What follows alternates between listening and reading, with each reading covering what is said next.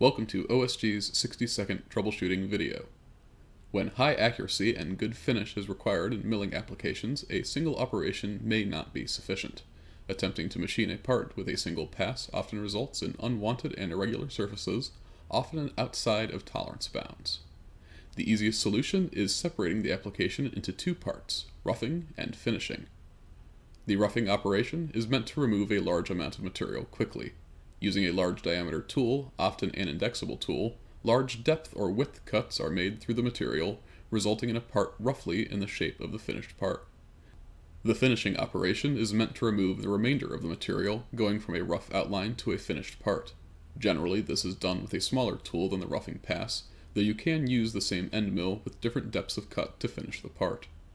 To provide high-quality parts and good finish, make sure that your finishing tool is not taking too much or too varied of a depth of cut.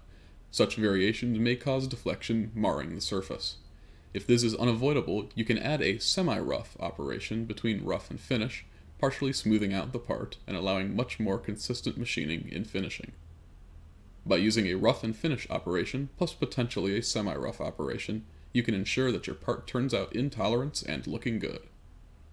Thank you for watching. For more information, visit www.osgtool.com.